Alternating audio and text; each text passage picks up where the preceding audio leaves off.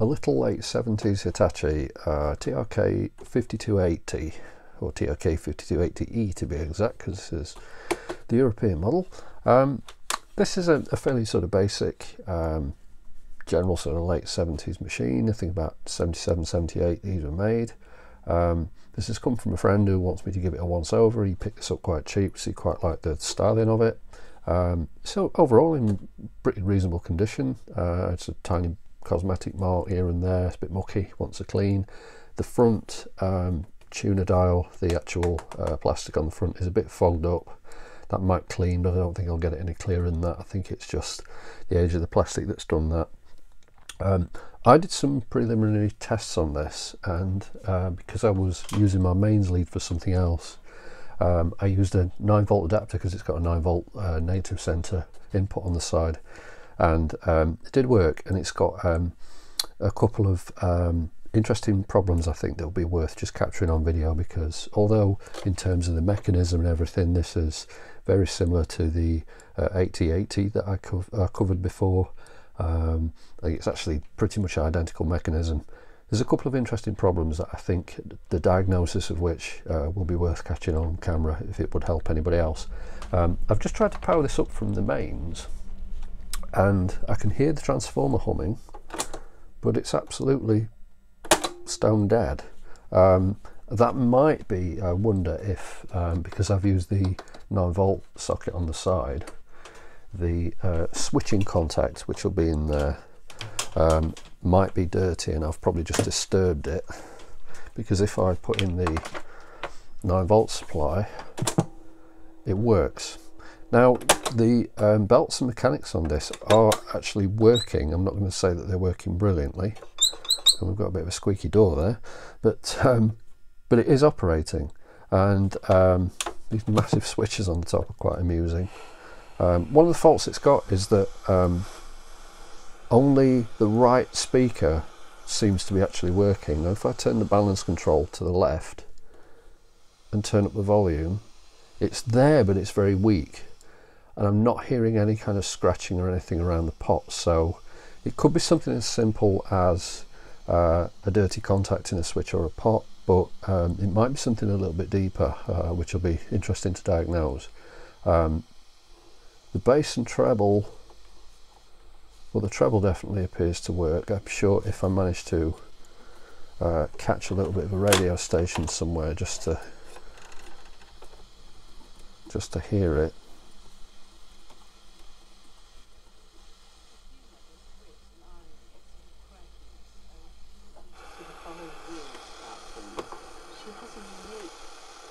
The bass and treble don't have a massive effect apart from right at the end of their treble, so they're fairly simple. But I feel like that is working.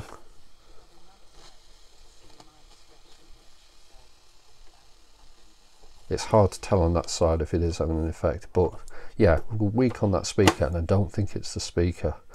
I will check that, but I feel like it's probably something in the preamp or line-amp stage. So let's get this to bits, see what condition it's in inside.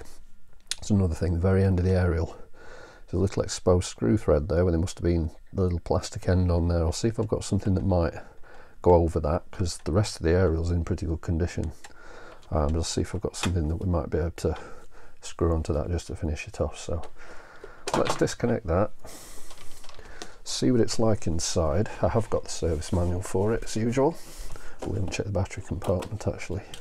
Oh, that's gross. So yeah, looks like it's had a battery leak at some point, so that's going to want to wash out. Okay, so that is for the antenna. I'm sure it's not marked, but it's got to be. So these silver screws, got to be those, and don't see anything in the battery compartment. Looks like they will get the back off. Oh, there's one down there as well, right next to the DIN socket. That one's a short one as well. Right, as usual for the Hitachis, there are some connectors inside that I'm seeing. So let's push the screws out of the way. They're the same. So on this side, are they marked? No, they're only marked with the names. So there's one labelled P3 down here that is white, one labelled P1 that is blue, and one labelled P2 that is black. So that should be from the antenna. The other side, you've got power points here. P8 is red, and then there's a flat connector there, F1, that is black, and that's it, that's the lot. So actually not too bad inside. You can see where that yeah, one of the springs has gone, so that's where it's had a battery leak. There's a bit of muck from that, but other than that, it's actually not too bad. Interesting for a smaller unit that it's two-way speakers. I don't think I quite paid attention to that. And also it looks like the handle just lifts out, so I need to make sure that goes back in the correct way. So let's just hook up the bench power supply at 9 volts. So I can hear that speaker popping, same as the other one is when the play button's pressed, so I think the speaker itself is fine. None of the controls on this, by the way, have got center detents. It's a little bit weird, but yep, that's working. So of course we've got no antenna now, but I just put tape in this just to check that this works.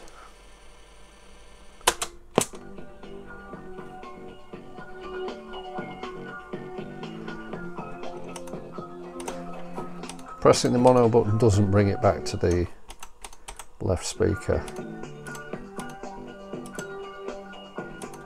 I can hear it changing the phase of the sound slightly.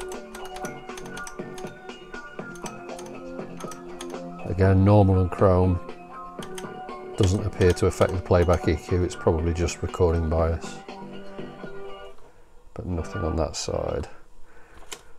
And same for the radio. There's two wires here, red and black. I'm not sure what they are. I'll look on the diagram. They just seem to be flopping about a little bit. I don't know if there's somewhere where they should kind of live properly. The switches are quite easy to access, so I think we'll start with just giving those all a clean and see if that brings back any of our controls. Actually, just looking around here, I can see there's some gunk, probably from the battery leakage, that's left some marks on that board, and there's a capacitor here, this big Nichicon, the bottom of which and the lead of that looks awful, and I realise all these capacitors here as well are all kind of in line of it, and that is attached, but it was strangely warped. These two chips here I think will be our amplifiers, so that's a little bit of a concern, that where the evidently the battery leakage has gone onto the board there, probably outgassed to the board. The amplifier section's right in the firing line, so we'll have to go through that and see if there's any damage there. Just having a bit more of a look around this board, I can see here there's some corrosion on the traces next to this Panasonic capacitor here, and I've been told that these ones with the purple jackets that they did use can be troublesome, and there's definitely something going off here because I can definitely see some corrosion, so again that could be suspect. It does feel like it could be a capacitor issue. As I said, I will give all the switches a clean just to isolate that as an issue, but yeah, that's not looking great there. Something else I've just noticed as well on this, there's provision for a line in and line out socket, but they're not actually fitted on this. I guess the DIN connector of course has got the line in, line out, but there's actual provision for phono sockets there, so I wonder if that was for either a different model or a different region that would have had the phono sockets instead of the DIN connector. I've cleaned switches that I can see, and that speaker definitely, yeah, it's popping, so it's working, so the amplifier is functioning, the speaker's functioning. I do think we've probably got a capacitor issue here, because I said that's not looking too clever.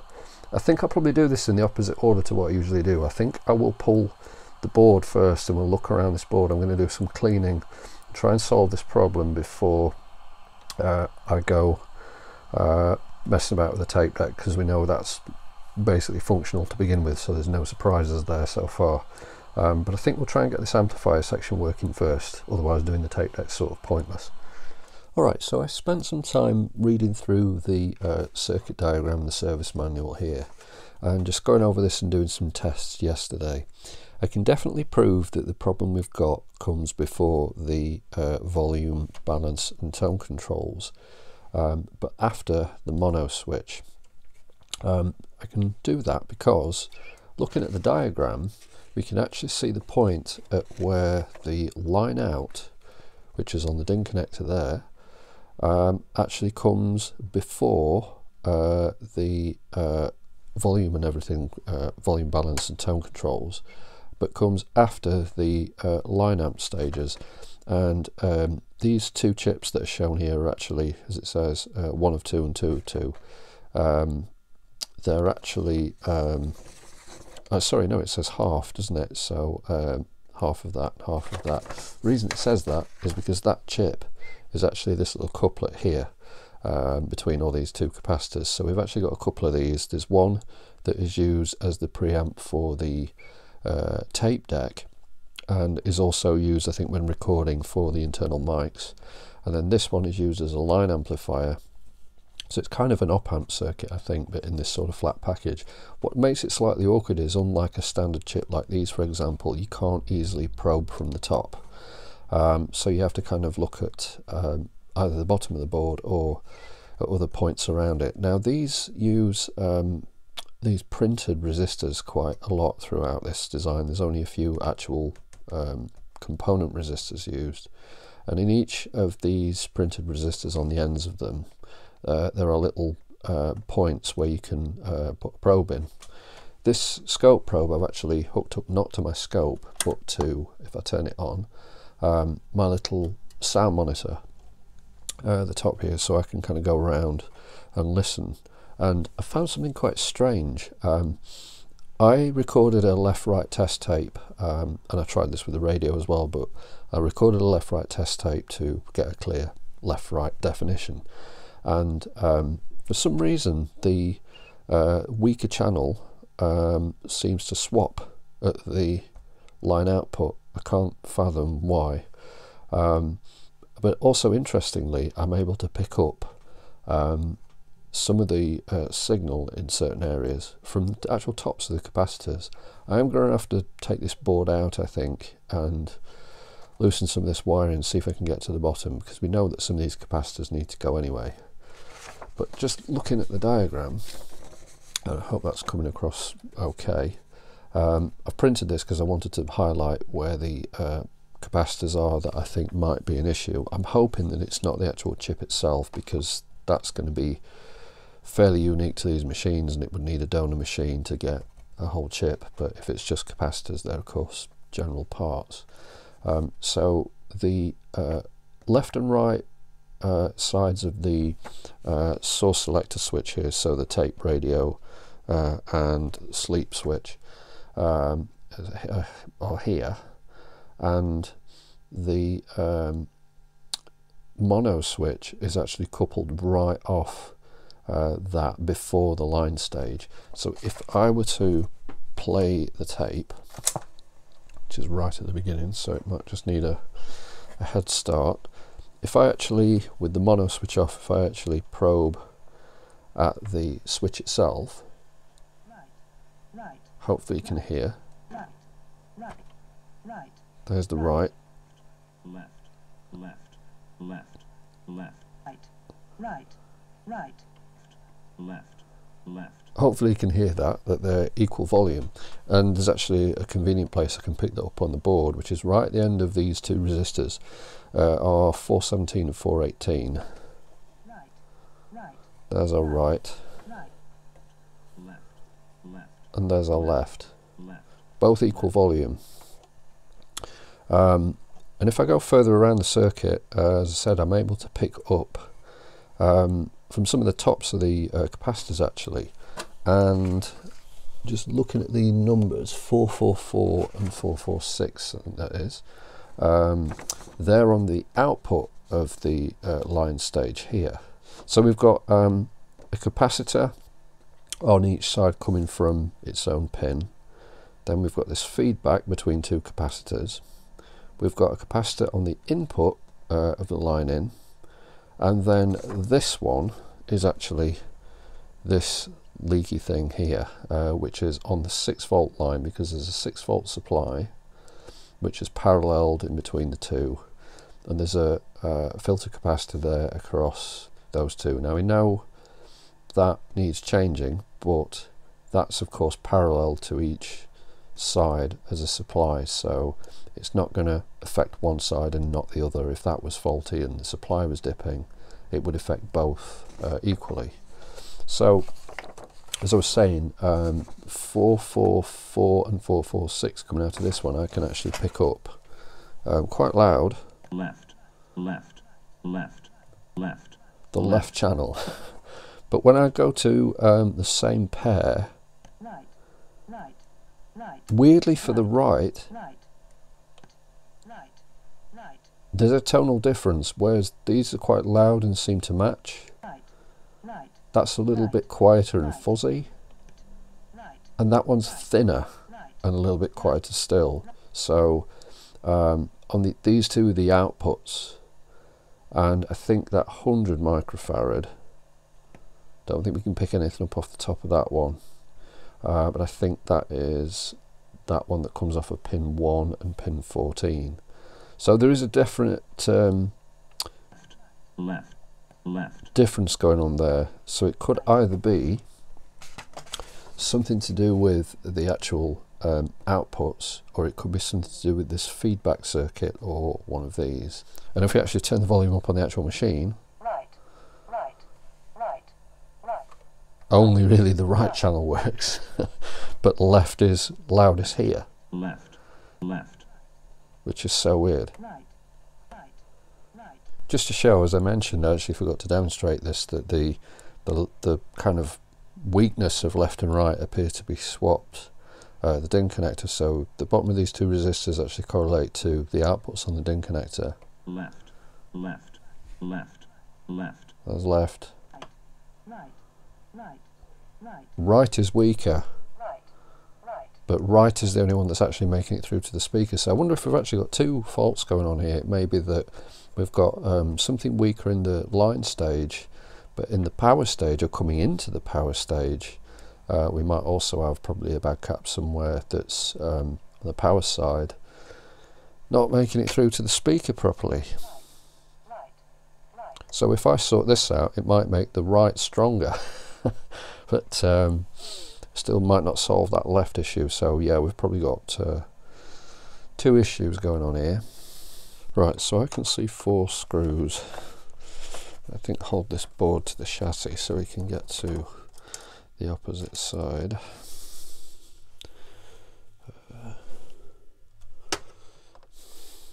And then there are some clips. Oh, there's another screw right down there. There's actually another 2 screws. Oh, this is annoying. It looks like we've got to remove the knobs for the bass, treble and volume, and actually there's 2 screws right down here. It looks like that whole assembly goes together. Those 2 actually go into the framework, so they can go back. It's these right down here. Okay, so obviously we've got a lot of wiring at the side here, which if we undo might make this a bit easier. Just going to undo my power supply for a moment. And there's also a connection here from the tape head that is tangled up here.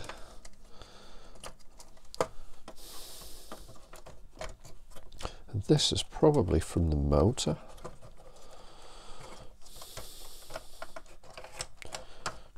that gives us good access to the deck as well. That's good. So yeah, this red and black wire may well be from the motor.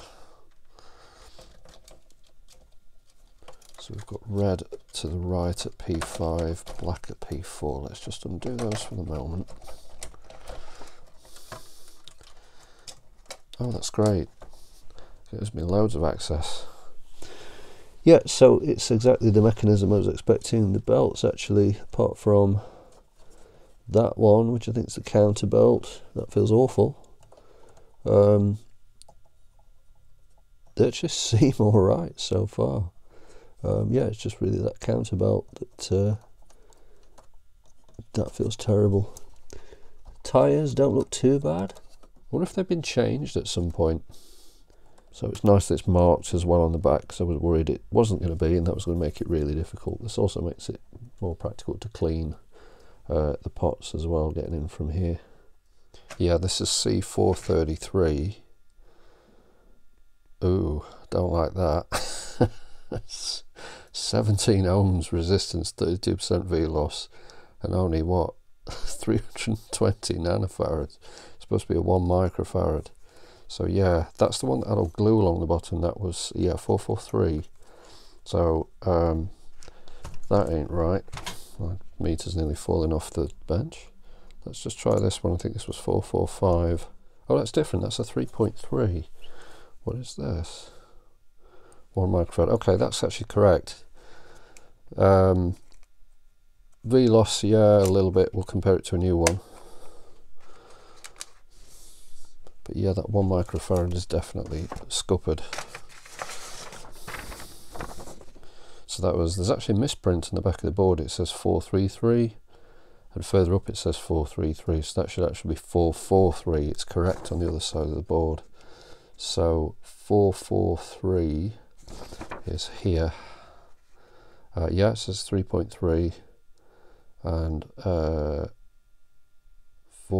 Oh no, sorry. 443, 1 microfarad, 25 volt. 445, 3.3, 25 volt.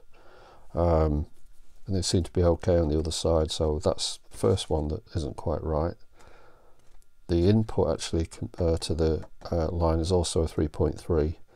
425. So we should maybe look at that as well. So look at 425. No, that seems okay. A little bit over, if any. Then 3.3. So 3.3s seem healthy. 1 microfarad, maybe not so much. So the other 1 microfarad there, 444. Let's pull that. That sounded okay. Yeah, that seems much better. I've got loads of these, so I'll replace them anyway. But definitely that 1 microfarad wasn't right, was it?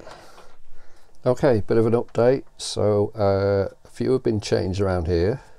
And remember, we had the left one there and they sounded equal. The right ones sounded progressively worse. Right. Well, now they sound to me much better. Right. So that should mean that if I just move the ground point, the Right. yeah. So the output's at the DIN connector now Right. are even. So our line stage is working correctly, which is good because that means that this IC is fine. So I haven't got to worry about trying to find one of those because that was a concern. So I think so far in this area we're okay. So I think the next part we're likely to find a fault is in the power amp. So yes, there were definitely two issues going on there. One was kind of masking the other. I've got that even, so now I need to look at the power stage. Oh, flipping heck. I've been doing this all day, but problem solved. Sent me on a bit of a goose chase this because it was nothing to do with anything in the power section of that amp chip at all. Remember I pointed out that this capacitor, which I changed, which is one of these purple jacket Panasonics that unfortunately are known to leak, that one had shown signs of corrosion. It was foreshadowing, because this one was the same kind of capacitor. I know this one and this one are too, so they want checking. This one had actually corroded a trace. Find something to point with. That'll do. No power's on. It corroded a trace down here. In fact, let me zoom in and point it out. So just here you can hopefully see that I've added a 10k resistor. You might see it says R430 there, and I did mention earlier that this uses those printed resistors. So there's R429 and R430 just around here, and they're both 10k resistors, both printed resistors. And this capacitor had shown a little bit of leakage, and it had corroded the trace running from the end of that capacitor down to the little through-plated via, because this is actually a through-plated board. For 1977, 1978, this was fairly advanced, I'd say, for a consumer product, and a relatively sort of inexpensive one. And it's actually been quite difficult. My Paco desolder gun's just not been working very well today. I'm not really sure why, but it struggled a bit with this board. Partly because despite this being a through-plated board, as sort of modern ones are, the adhesives that they use on the tracks and the pads are not as strong as a modern one, so it's delicate, it's easy to lift traces, and I almost did in a couple of places with this. But anyway, some corrosion on this trace had broken the link from this resistor down to its through hole there. When you think, well, what has this resistor in the middle of the board got to do with anything? Well, there are a few things around this, bearing in mind that the tone and volume controls are at this end of the board. There are a few things that are a bit scattered around rather than being together in pairs, and so I've had to do a lot of tracing back and forth.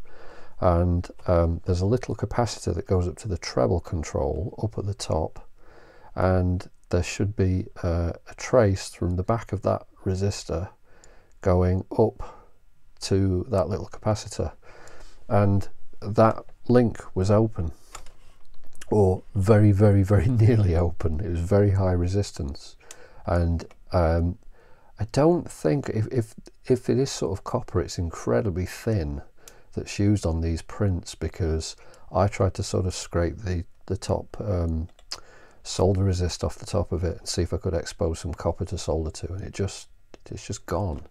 So I've basically opened that link completely, and then put this resistor through the holes, and there's a couple of points on the bottom of the board where I was able to solder that across and remake that connection. Metered it back out again, and lo and behold, we've now got the connection again from that end of that 10k resistor to the little tone capacitor.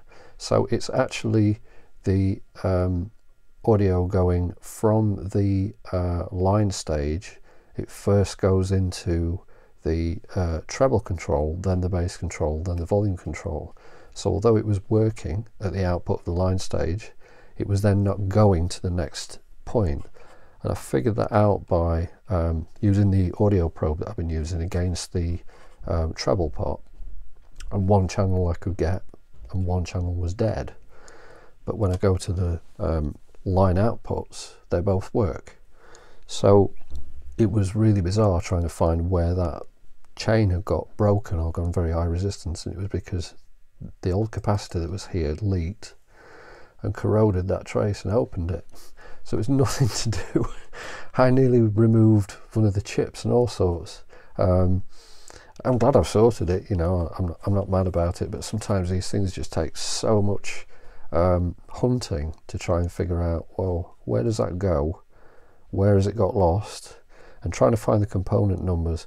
And also I think there's a couple of mistakes on this, on the legends on this, because there are, I think, two, which one was it? C502 and R502. I think there's two of them, which really doesn't help. And one is, yeah, right up here by the the radio section, so you think, was that the wrong one? But no, I had to follow the traces on the other side of the board and do it. So anyway, if I just prop this up a bit, it's only got radio interference on, but if I put on the power, turn the left channel on, it works. Turn the right channel on, it works just the same. So now it's properly working, both channels. So tomorrow I think we'll replace these two because I don't trust them one bit. I think I've got slightly different, but I think I've got still a couple of 1000 microfarad caps that I can put in there. I think these are the last two of my little Samuel ones, but I think I've got some Panasonics that can go in there. So we'll do those tomorrow. I'll check for any others. Everything here, I did pull quite a few things and test them, and they all tested fine. So it's just, I think even these would test fine, but they're leaking, so they're corroding the board. So they've got to go. So I think what I want to do next is see how much of this chassis and the speakers and everything potentially I can get out, because I really want to wash all this bottom half out, but I'm not sure. I can see down in the bottom down there, there's two black screws that hold the bracket on for the balance control and the switches here, so that'll mean that this knob needs to come off, and I think the tuner knob needs to come off as well. And then the chassis, I believe, has the dial cord and everything all sort of strung on there. Now we know that board will lift out that way. I'll have to try and work out where the needle is there for the tuner. How does that come out? Well, that's just lifted straight out. I'll flip this over in a second if I can, and try and show this. We've got some wiring that's caught, so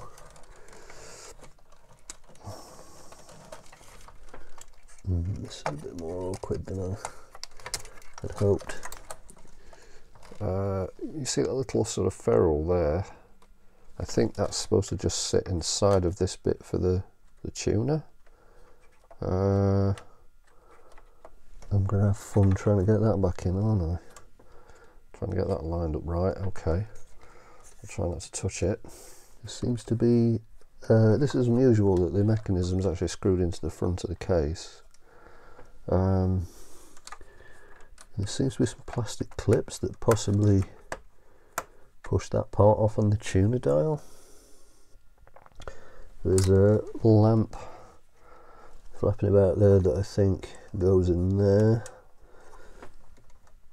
Can't see that go anywhere else. That'll be for the stereo indicator, I would think. Little bit of dust down here, not too much, but it's all this crap at the bottom really. I want to get out. I think I'm just going to clean the tyres. I think these have probably been replaced at some point, maybe. They look all right. They feel all right as well. Yeah, I really do wonder if they've been changed. I think it's just that counterbelt that wasn't so hot. Let's say those tyres. Can't feel that one there, but I felt much worse on machines that I've worked on recently. Okay, so that red and black wire was off that microphone. I think someone has been in this before, because I think there's a screw missing there, that black screw. I don't remember taking that out. And also I noticed that when I took these two screws out, they just sort of came out really easily, and it's because the posts, I can see now, the posts have got, I think they've either got splits or it's like the wrong screws have been put in there. They look a bit chewed out, so I think someone has been in this before and probably done the belts, which is why it doesn't look too bad, but probably didn't have one for the counterbelt maybe. But I think there should be one there. I can see a mark around where it would have been. So there's a transport screw missing there. I had to cut the wires off the meter because I don't know what they were soldered with, but it was almost like glue. but I went to cut the orange one, instead cut the bloody tag off. I'm not able to get that meter out, so as I say, I think it's glued, and one of these clips is broken as well. It goes on the side, but it's not going anywhere. I'm pretty sure that is glued in there, so I can't kind of dunk the entire thing because obviously I'll wreck the meter. I think the front glass can come off, well, the plastic can come off by pushing these clips out. But again, I don't think I'm going to need to do that. It's really just this bottom half I'm more concerned about. The rest of it will just get cleaned with a cloth. Okie dokie, back to the Hitachi. I had to take a couple of days off trying to film this because I've come down with a cold. I'm now getting over it, but for a couple of days I sounded like a movie villain. So it would have made a slightly unsettling change of tone. Anyway, been washing the casing out. That's come up really nicely. Just done a little bit of detailing. There'll be a bit more to do yet, but just to get a few little paint spots and stuff off there, and then it will get a final polish and whatnot before it's done. But yeah, it's not come up bad at all. That always bugs me if I find like emulsion spots, white emulsion spots on old stuff, like in the same era that people were like carving their postcodes and social security numbers into stuff that they owned because they were so precious about it getting stolen. They didn't give a crap about leaving it in a room when they were emulsioning the ceiling and so much stuff. Radios, keyboards, record players, all sorts. I've found them with the little white emulsion spots splattered all over them, and it just drives me up the wall. Anyway, yes, all that's been cleaned out. Still a couple of little bits right in the corners and stuff like that because they're very hard to get to, but overall it's much better than it was. The back has been cleaned as well. That was, if I just reach down for that, that's not come quite as good on the back. I suspect somebody's tried to clean this with something before and actually made it worse, so it doesn't really look all that different, but I just tried to make sure there's no loose stuff really. I don't think we're ever going to use this battery compartment anyway. One of the springs I've removed completely. This one I will probably do the same because it pretty much just crumbled as I went to take it out anyway. So yeah, I don't think there's, apart from replacing these springs, I don't think there's going to be any chance really of making this battery compartment any better without harsh chemicals and stuff, and I don't think it's ever really going to get used anyway. And because it's got a 9-volt input on the side, if you wanted to run it off a power bank or something, I don't think it'd be that impossible. So other than that, inside, yeah, it's just much more presentable and sort of future proof, so I'm happy with that so far. So oh, the handle's been done as well. So I've inked the speakers. It wasn't critical to do it on something like this because they're not ever so visible, but when I took them out they're all stripy. They're still a little bit stripy, but it doesn't matter, but it's just going to make them blend in a bit better. I've got the bottle of ink, it cost me nothing to do it, so I thought I'd get some of the muck out of them and give them a bit of a spruce up. So we've come to the point now of trying to get all this back into the front, so I'm going to rearrange here a little bit and see if I can make that happen. Also around the deck and around the chassis I've been cleaning as well, so all the heads, the pinch roller and the capstan have all been cleaned. They weren't too bad. The capstan was a bit grotty, the pinch roller was a little bit as well, so the pinch roller's had platinum clean and that feels really good.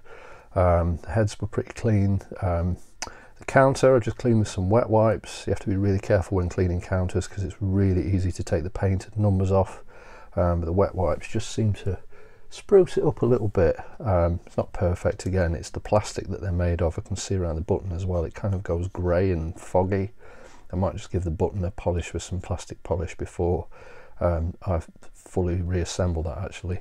Around the chassis I just again use some wet wipes and some of my degrease that I use, just get some balls of muck out and what have you. So it's way more around the switches, so it's just way more presentable now for sticking back in the front. So let's see if we can just pop these out of the way. You know what's extremely annoying about this? The magnets keep sticking together. It's infuriating. And I think, yeah, I'm gonna have to try and give myself a bit more reach here to get these near to where they're supposed to mount, because these wires are pulling. Do you know what? Stuff it. I'll clip it and resolder it. It's just going to make it easier and safer, because I don't want to slip and pierce the speaker or anything. Okay, you might notice a bit of a jump here. It's nearly done. What's going on? Well, I've had a pretty rough cold this week, so I've actually been working on this, but I found it quite difficult to speak until now. I spent a lot of this week sounding like a movie villain. So I have been taking footage of this, and I will cut in some of that and just talk over what I've been doing. Definitely got the impression, as I mentioned earlier, that this has been worked on before, and I got a bit more evidence of that going through it. Like I mentioned earlier, the belts that seemed pretty fresh, I'm pretty sure they've been changed. I think someone's had the board out and done the two main drive belts, but didn't do that counter belt. Perhaps they didn't have it in their set, or they didn't have something that would fit. Perhaps they didn't deem it that important. It is a little bit awkward to get to if the chassis is in place. But I just found, I went through my stash of belts and I found a belt that fit that counter okay. And I've left it at that, because those belts that were in it, I think, have probably been changed relatively recently. They're definitely not original. The original rubber as well, it was actually in fairly good condition for these. The critical point on these mechanisms, as I've covered in the past, is that this idler tyre that is part of the clutch assembly, that has to have really good grip, and the little brass roller right down at the bottom of the clutch assembly that presses against it must be clean. I do have a source for these, and I have replaced them on every single one that I've done, apart from this one, which with some platinum clean rubber restorer made it work really well. Didn't really have too much issue with it at all. The other one on the other reel is used as a brake, and sometimes you can get away with swapping the tyres over if one's got less wear than the other. But in this case, I didn't feel that I needed to do that at all. When they get really bad, like I've got some examples here, there's one that's split, and there's the one that you won't know, but it just feels like plastic. There's just no pliability, no grip left on it at all. So if they get in that state, then they're not going to do their job, and the clutch won't work properly, and the take-up tension won't be right. It is critical, because if that's not working properly, it will eat your tapes. So that's that tyre. The tyre in the middle is the winding tyre for fast forward and rewind. Unfortunately, I haven't found a source of these, and it is an awkward point on these decks that they don't always have the strongest rewind or fast forward if that tyre is quite worn or dried out. Again, I did clean this one with some platinum clean. The rewind and fast forward, and this is okay. On tapes that are a little bit stiff, it will stall a little bit, but without kind of replacing that tyre really. You never get a perfect rewind or fast forward on these, but for most purposes it's fine. I did find again a bit more evidence that someone's been in this before, because I realised that there are some missing screws in the chassis itself. I looked back in the service manual and found that here, here and here there should be 3 screws according to the service manual. They were completely missing in this, and there were those 2 right down here that looked like the actual holes in the posts. It looked like they'd been pulled out or something. The holes were all widened out. So I ended up finding 1 screw. I went through my stash of screws. I found 1 screw just way down there that was enough just to hold that in place. I didn't find a matching one to do the other side, unfortunately, but being as that's next to the volume control, which is going to be the most used control, it's perfectly secure, it's fine. So I took one of the black screws and put it back in the deck underneath where I pointed out earlier that one was missing, and then I found a couple of other replacement screws in my stash that would fit that and that, and it's all secured in nicely now. It all seems fine. At first I thought the actual back casing held the chassis in, which with a bit of a rejig of the design could have probably done that, but that's not how they did this. So you can see I've still got the wiring dress to do. I think one of the little retainers at the bottom somewhere is cracked. I think it's this one's cracked on one side, so I might have to just take those wires out, bob a bit of super glue on that before I do the wire dress. But yeah, everything's sort of bolted back in. I've done a head alignment, which wasn't that far off. Obviously the mechanism's all been cleaned out, but as I said on this video, I wanted to focus really on what's going on electrically with this. And if you've got one of these, absolutely in these positions, keep an eye on those capacitors. If they're the purple jacket ones, the big ones, the Panasonics, get them out of there, have a look around, see if there is any corrosion. There is some corrosion on the tracers here, but it doesn't seem to be affecting that so much. But if you get any slightest amount of corrosion around these printed resistors, the actual track on those, not the carbon resistor itself, but the track either side of it, it might be solder or something, I'm not sure what they've used, but if it gets the slightest bit corroded, or even if you try and scrape it clean, it's just gone, it just goes through. So they're the point to watch out for. Even all the switches and everything were pretty clean on this. This has obviously come out much cleaner now that it's all been stripped and washed. Even the chassis, I realised that can, if you take the wire dress off, that can come out completely. That can be washed.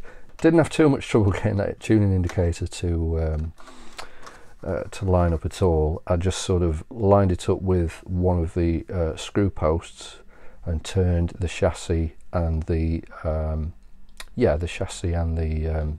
tuning capacitor on the back of the board to the same position, and then dropped them straight back in, and it seemed to work first time. I was a bit nervous about that, but if you get everything in alignment and just carefully pop it down, it seems to go down all right. So yeah, I think the last thing to do is, after doing the wire dress, we'll get the back on. The tops had a bit of back to black, as has the handle.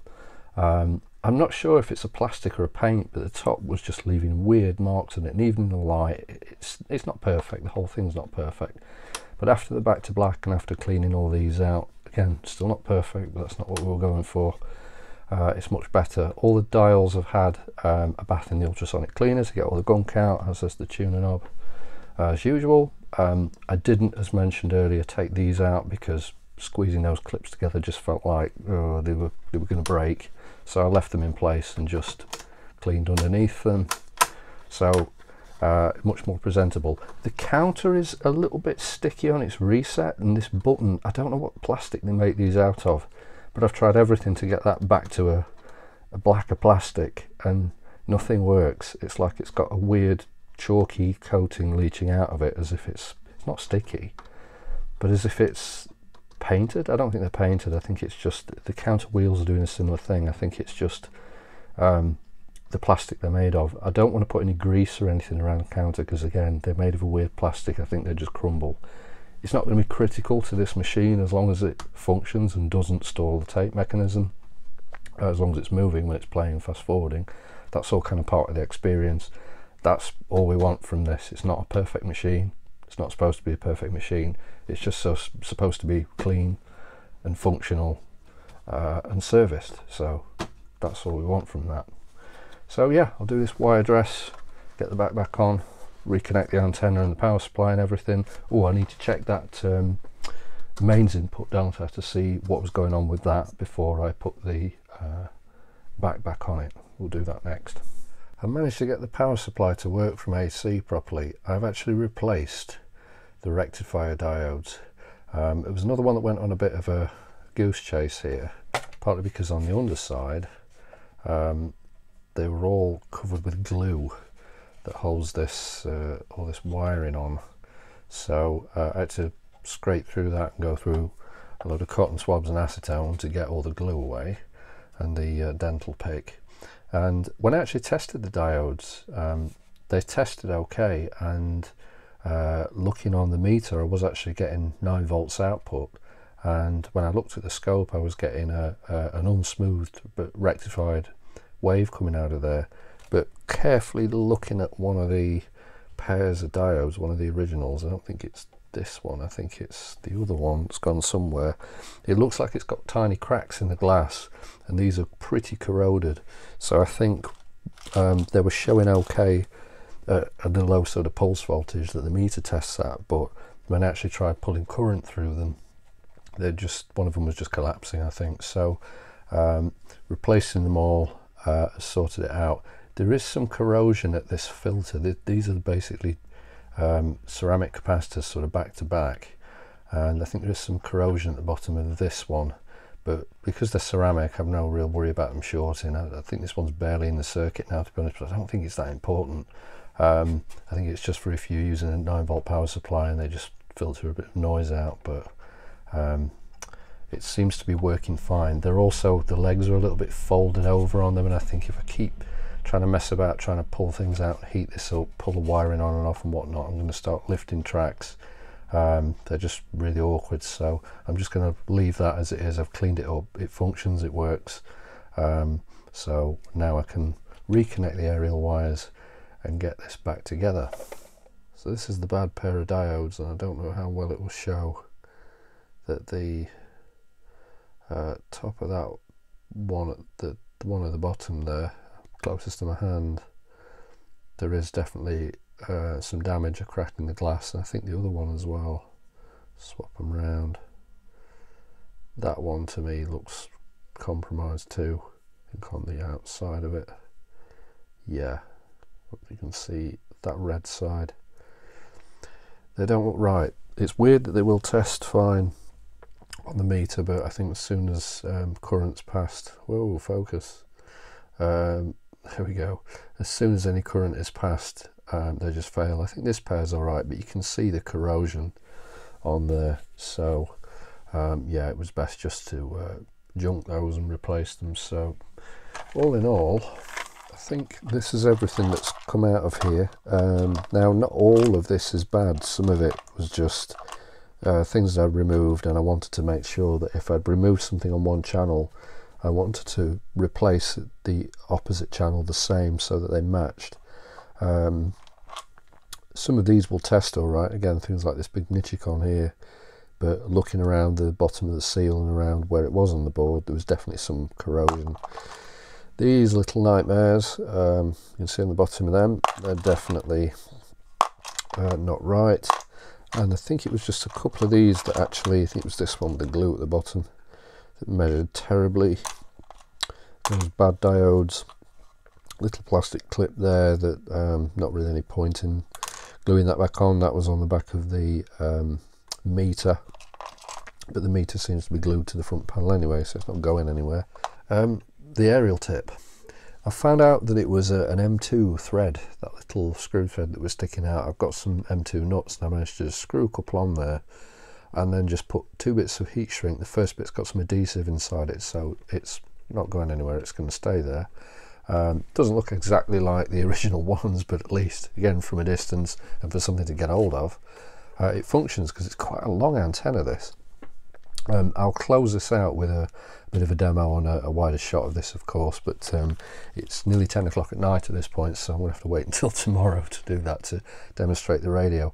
Yeah, it's come up really nice, I must admit. When I first sort of saw this, it's not really my usual sort of style, and I thought, the owner appreciates it, but I thought it's probably not like the kind that I usually prefer. But I think I've got to admit, now that I've cleaned it all up and everything, it does look quite smart. It's a fairly sort of basic featured unit, and it's certainly not a powerhouse, it's certainly not a bass monster, compared to obviously the 81 and 8290s that I've been doing. It doesn't have the power of those, for example, but quite interesting. When I went back to the service manual, there's a whole section in the service manual that's talking about the wide stereo. I've done a few of them where they've got the stereo wide switch. This has just got it hardwired in, so it's got that kind of expansive stereo, which you'd have had no idea, of course, when one speaker didn't work properly, that it even had that feature. But it's just permanently on on this, so when it's tuned to a good radio station and it's playing a cassette, well, the stereo is quite impressive. So it makes for a pretty nice radio. As I say, this antenna is massive, so if I took it outside, I imagine the reception should be pretty good. Question for you, are you having a takeaway or are you cooking? Takeaway. What takeaway? Well, I'm pushing for pizza. Oh no, don't leave me. We've only known each other 30 seconds. Say that again. I'm pushing for a pizza. He's quite keen on a Chinese, so we'll probably end up having a Chinese, to be honest.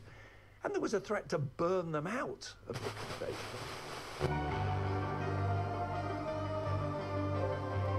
100, we'll find out soon. Davies, Justin Hurwitz was the composer. I'll let you make what you will of that.